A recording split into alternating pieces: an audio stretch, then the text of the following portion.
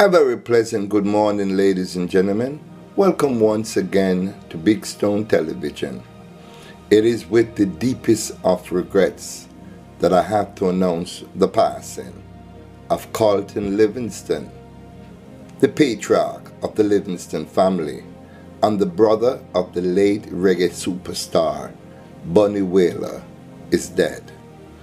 Born March 25, 1945, Livingston died on Thursday, 2 days short of his 78th birthday.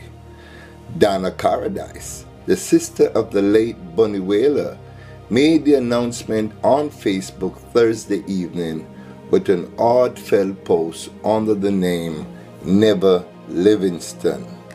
Carlton Livingston, the first son of Thaddeus Livingston, an elder brother of Never Livingston, transitioned March 24th, 2023. It's a solemn and memorable time for family and friends who loved and depended on his caring and skillful service to and for all and sundry. The man in and off the streets, headquartered for years at the Red Hills Road Plaza, running things, Paradise wrote. With Bunny Wailer's death in 2021, Livingston was a senior member of the family who the reggae icon trusted to ensure his wishes were executed. 7 years ago, Bunny Wailer determined how he wanted to manage his affairs while alive and after he passed, and Carl Livingston was named as a trustee and executor of his estate.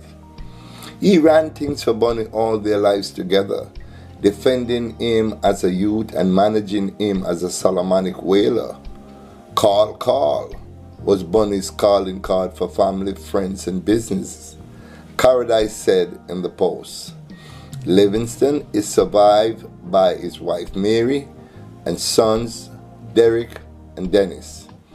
We salute Carlton Livingston for his life of human service as the testimonies of lifelong friends and companions begin to pour in and overflow as a great big cushion for his loved ones in this time of physical separation and grief, Bunny Wailer's sister added.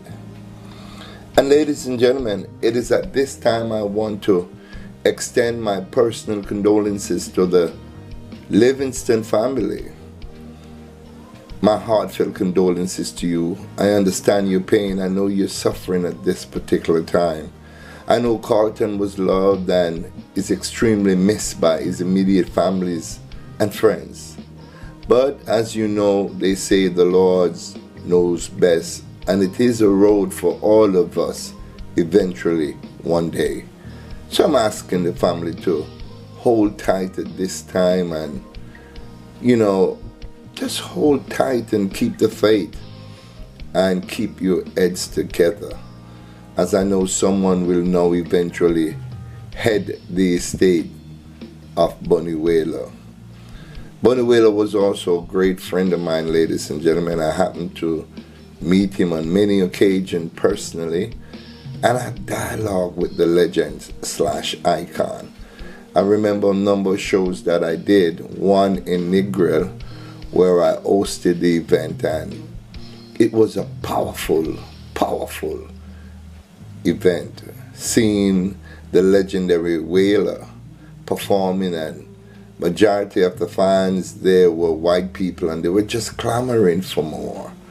We miss Bunny Wailer a whole lot, and now we're paying our condolences to his brother, Carlton Livingston. May his soul find eternal peace. There you have it, ladies and gentlemen. I'm just imploring at this time that we should love each other. All your family members, keep in touch. Touch base with each other. Even if you're not asking for anything, just to say, are you okay? Or just to tell a family member how much you care for them, how much you love them. Because remember, in death, all those words will fall on deaf ears. Thank you so much for listening. Have a great day. Please share and like this video. And if you have not yet subscribed to my channel, now is the time to do so.